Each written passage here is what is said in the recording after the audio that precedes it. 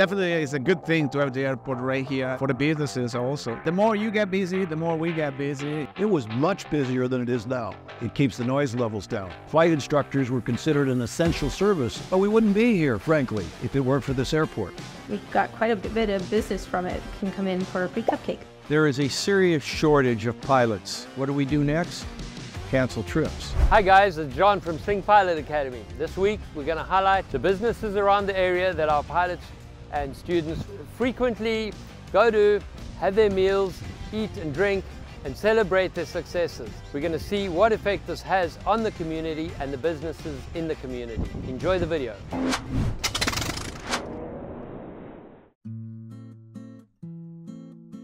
I'm Alessandro. I'm the owner of Caffè Tre Venezie here in Torrance.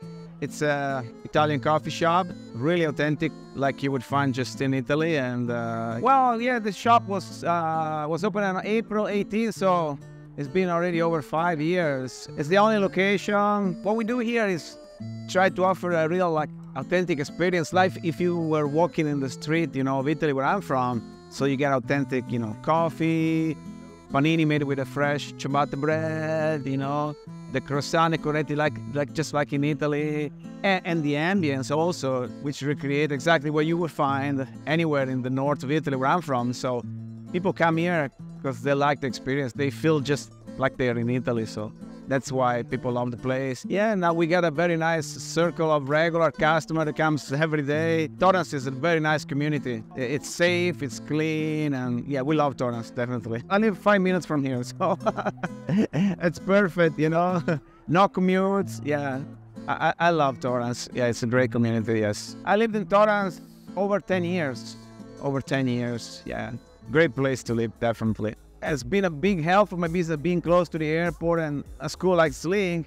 I have a lot of customers coming, and actually I got a couple of great employees over the years. Very wonderful guys that actually want to still work here. And so it's been very, very helpful, definitely. It's been good, it's good, yeah, definitely. I know one of your instructors, Sam, has been coming for years too. He's here all the time, yeah? I don't think it's of any negative impact as far as noise to live close to the airport. It doesn't affect me in any way, absolutely, so I don't know exactly what it is about, yes. I don't hear anything. Very little, very little, very little. Maybe sometimes if there's an helicopter maybe going by, but the airplane, not really, they don't make that much noise. And definitely it's a good thing to have the airport right here, I think, for the businesses also. Being so close, it helps, you know. We get business like constantly, like every day. So it helps all the surrounding business, not only me, but the other ones too. You know, all the restaurants and coffee shop in the area can benefit from, you know, being close to the airport, definitely.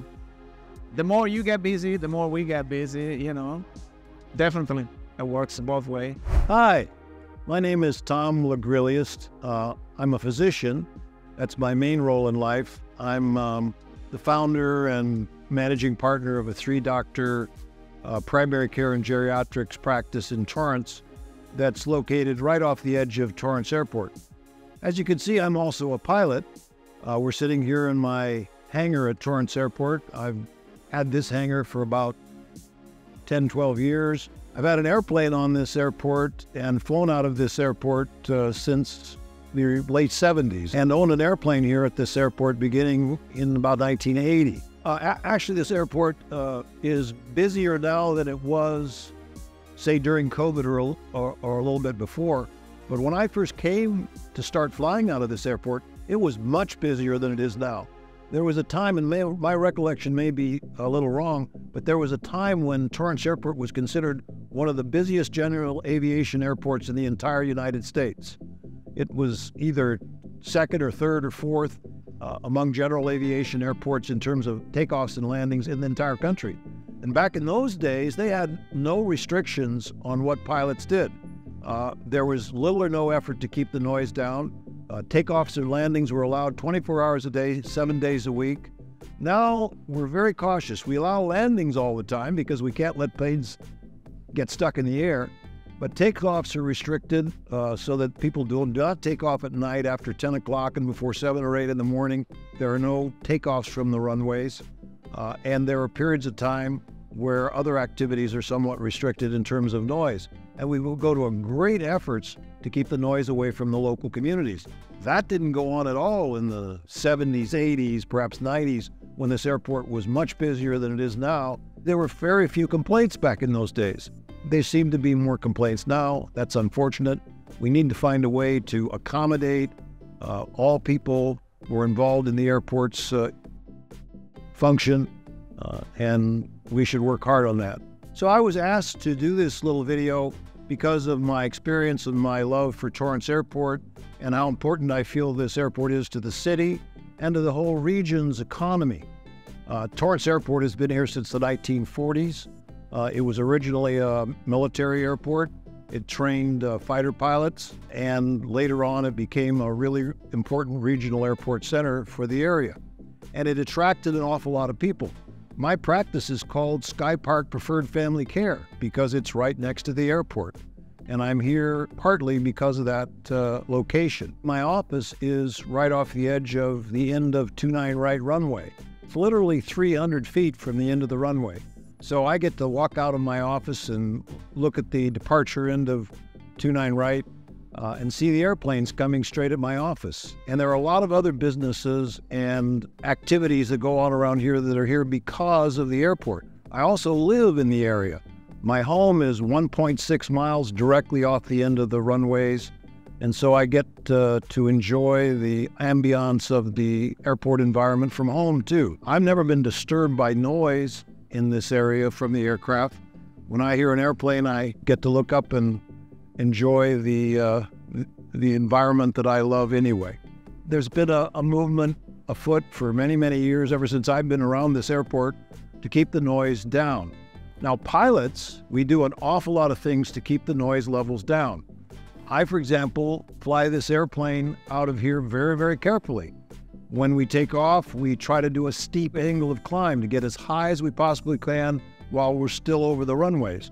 And then when we level off, 800 feet up in the air or so, before we really get to residential areas, we pull back the power and the RPM of the engine, because the prop speeds, the tips of the props make a lot of noise, and if you pull the RPM back and the power back a little bit, you reduce the noise, and they level off and climb more slowly, but it keeps the noise levels down. We're very careful to fly patterns that stay away from most of the residential areas. I usually fly straight out to the ocean and stay on that track until I'm about 1,500 feet above the air or at the coastline before I make a turn. And most of us pilots tend to do that. Now, there is a pattern around the airport, and for the most part, it's north of the airport. People stay tight into the airport when they go downwind, or people take off from 29 right, they turn right again, and they stay close to the airport so that they don't get into residential areas. The areas close to the airport are industrial areas. They're business areas. They're not so disturbed by this kind of activity. The south pattern is a little bit more of a problem, but voluntarily almost all of us stay out of the south pattern. We only go into the south pattern when we're instructed to do so for safety reasons by the air traffic control people. Everyone is very concerned about that level of noise and equally concerned about the importance of this airport to the regional economy. This entire area has been an aviation economy since aviation began. We have aviation businesses all over the area. We have huge airports not far away from us. LAX, Long Beach are much bigger than we are. And during the pandemic, flight instructors were considered an essential service, and flight schools were considered an essential business that could not be shut down during COVID because we needed to train these pilots. So Torrance Airport has become a bit of a center for training pilots, and that's a very good thing, but it does mean a few more flights. My practice is an important medical facility for this region. It's a well-known, respected geriatrics practice. In fact, we're the only geriatricians in the area. So if you want a geriatrician in Torrance, we're it, and we're happy to be so. But we wouldn't be here, frankly, if it weren't for this airport. One of the biggest flight schools in the area right now is the Sling Pilot Academy, and they have a lot of airplanes, and they do a lot of flying out of Torrance. The interesting thing about their airplanes is that they're small and very quiet. The noise they make is at least 20, 25 decibels below the limits that the city allows for the level of noise. They're in the 60 decibel range, and they allow up into the mid-80s for noise. They, interestingly, also operate on automobile gasoline, which is lead-free. And one of the things that the city and we're all concerned about is the eventual phasing out of lead in gasoline. This aircraft uses lead in gasoline. It can't run on anything else right now. They're trying to develop unleaded fuels for it. It's low lead. It doesn't have a lot of lead in it, but it does have some. We need gasolines that don't have it. The Sling Pilot Academy planes all run on car gas that has no lead in it at all, which is a really nice thing. So they're not putting any lead into the atmosphere, and their noise levels are 20, 30 decibels below what most other airplanes do. But they do a lot of flying, and that is the concern that the local residents have. This academy, though, is training hundreds of future airline pilots at very low prices. As I recall, I was told it costs about $70,000 to train an airline pilot at Sling. It would be twice that much almost any place else. And young people can afford to go to that school. And we need to feed these new pilots into the aviation system in Southern California and all over the country. We're way short on commercial pilots. And this academy is doing a great job of supplying that need at a very affordable price.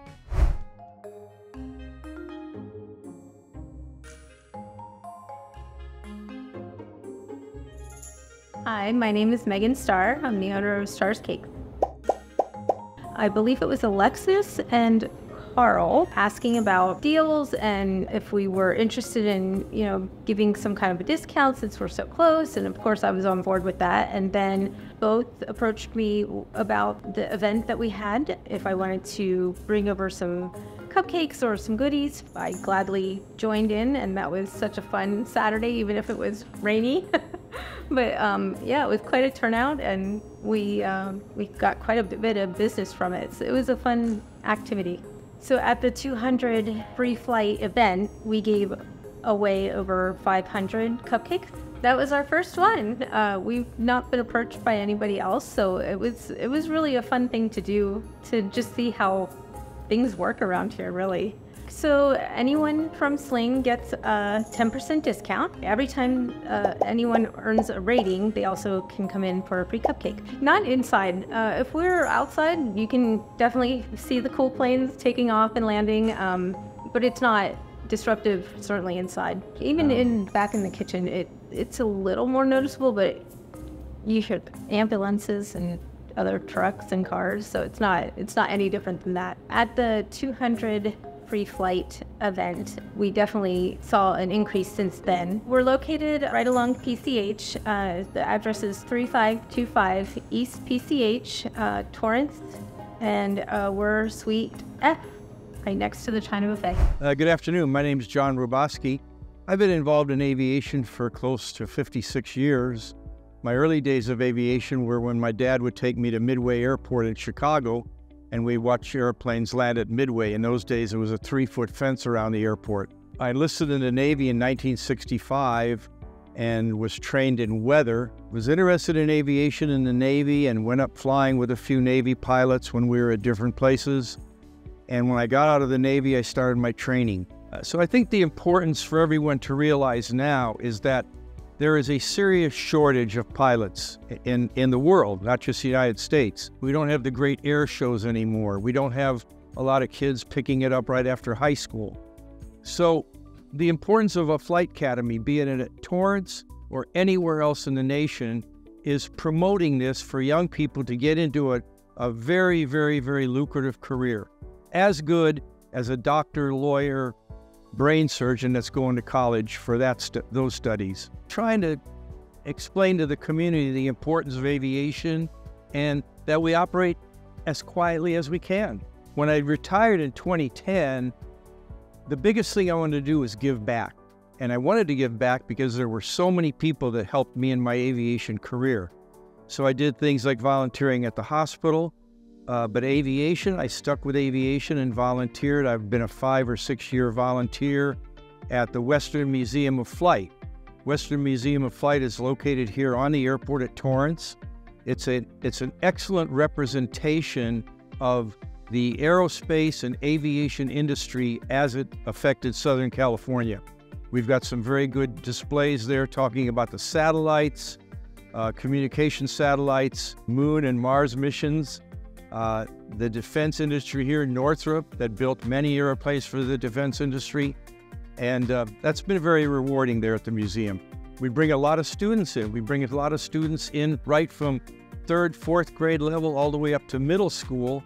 And again, why? To show them some interest in aviation, and is that the career path they want to take? Now, many of the airlines are not requiring a full college degree. Now, when I was trying to get out with the airlines, you had to have a 737 type rating. Literally, you had to go out and pay yourself for that 737 type rating. That's what the airlines wanted. But nowadays, kids can come out of high school, they can go right to an academy like Sling Academy. I've been very active. I've been to the meetings. I've belonged to the Torrance Airport Association. The approach they've recently taken on landing fees and discrimination to pilots for turns and all that, I don't believe that was the approach. The approach should be more a training approach, a community outreach approach. Educate all the pilots on noise abatement procedures and how to fly quietly, instead of making ordinances that then will go into litigation and we could spend that money on education. We operate this airplane, this is a Cessna 182, and we operate this airplane as quietly as we can. We climb as fast as we can to keep our footprint, our noise footprint higher and not out of the airport boundary. We make quiet approaches, and we are very aware of the noise abatement, and we read up on it and are cognizant of it. We've been operating off this airport for about 3 years, although I had operated out of all the airports here in the Southern California area, jets. I remember when we brought the first company jet into Torrance, and we did a noise abatement program for that airplane to operate it as quietly as we could. This airplane, a 1961 182, this airplane we operate under noise abatement procedures. We attempt to make our climb as rapidly and as quietly as we can so we get further away from the airport footprint to mitigate the noise. I do not believe that landing fees are going in any way would reduce the operation of the Torrance Airport. They've tried landing fees at the Catalina Airport. Everybody still keeps flying to Catalina. The problem with the landing fees, I think, it's almost a detriment to the flight academies. Let's say there's a flight academy here at Torrance. There is, Sling. Another one at Long Beach and somewhere else. They institute landing fees. The students can't stop flying. They still have to do the training. So what's going to happen? Maybe their training fees will increase. That's not helping the pilot shortage at all. I think the biggest thing that we'll face, all of us, the airlines and the passengers traveling, the biggest thing we'll face is that the pilot shortage will start affecting travel. It will delay trips. The airlines, all the pilots at the airlines, and corporate where I was in charter, you're limited to the hours you fly. So at the end of the month, when you're up to your 800, 900,000 hours, that's it. And if there are not pilots to fill your seat, what do we do next? Cancel trips. You could be on the airport at Kennedy or Los Angeles or San Francisco, and your flight to Rome is now delayed, if not canceled, because a crew member has either run out of time or they couldn't complete the schedule for the month. And it is a serious issue. Pilots need time to transition. They need time to get their experience. You can't hire on with the airlines tomorrow and be in the captain's seat the next morning. That takes time. And operated out of many smaller airports all around the country. If you refer just to Sling alone, that's one of the quietest airplanes operating for flight training. Long Beach has a lot of flight training going on, and they're operating larger airplanes, twin-engine airplanes, because they also operate the multi-engine rating. So in regards to the noise and the operation of jets on this airport, frequent operation, maybe 1 or 2 jets a month. Whereas you're dealing with Long Beach, and I mean, Long Beach was a delivery center, a delivery and test center for the Gulfstream jet. And that operated in there on a regular basis, multiple operations. You still every now and then will see a Gulfstream come out of Long Beach and go overhead. They're going to Van Nuys or Burbank. So an airport at Long Beach, yes, has the training going on, but yes, they also have commercial jets, a commercial operation. They have the corporate jets arriving there. So there are many airports around the country, although they're small airports, the corporate jets are operating at them, which is much noisier than a training airplane. The aviation field is an excellent opportunity for someone who didn't want to pursue a full college education. It's an excellent career. You could get into it at any point. I mean, you could solo when you're 16 and continue on. An air transport pilot certificate, which you need in many of the airlines to fly in the captain's seat, of course, is 21.